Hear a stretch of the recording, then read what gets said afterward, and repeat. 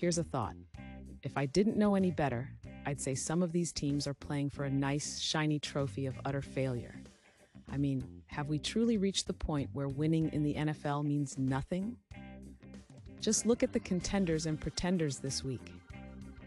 It's like watching a group of toddlers playing with sharp objects. Who knows what's going to happen? But ooh, it'll be entertaining. Oh boy, another week, another chance to witness absolute chaos. The expert predictions bleed confidence, but let's be real, these picks are as reliable as my Uncle Bob's diet plan. You just know someone is going to mess up their playbook, likely around the second quarter. Someone order a pizzeria because we're in for a cheesy game strategy this week. A total sausage fest of mediocre decisions.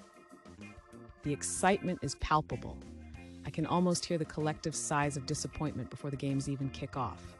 Which underdog will take their final bow and make us question everything we thought we knew about football? If you're still betting on the Cleveland Browns, bless your heart. True loyalty or sheer madness, you decide. Who needs sanity in the NFL, right?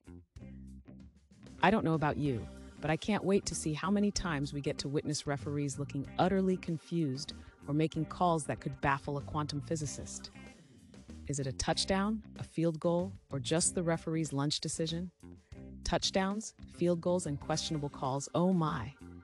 It's a circus, people. Grab your snacks because the antics and shenanigans are bound to be worth a ticket. As we gear up for the drama, let's take a moment to appreciate that this is the only time of the year when an expert can boldly predict a blowout and still end up looking like they've just taken a pie to the face from their favorite team. Come on, we all love watching analysts squirm when their sure thing fumbles like it's the last slice of pizza at a party. Top-notch entertainment, folks. And what's that? Oh, you guessed it, the ultimate plot twist. Injuries, sabotage plays, and undoubtedly the most cringeworthy dance moves by players trying too hard to drum up support. Will they score? Strong possibility, but that's dependent on who shows up that day. It's like choosing between ice cream or another round of the same bad omelet that no one really wants, a real recipe for disaster.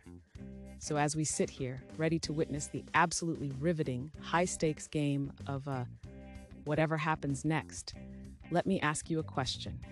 Are you ready to either cheer wildly or weep gently into your nachos? Come on, folks.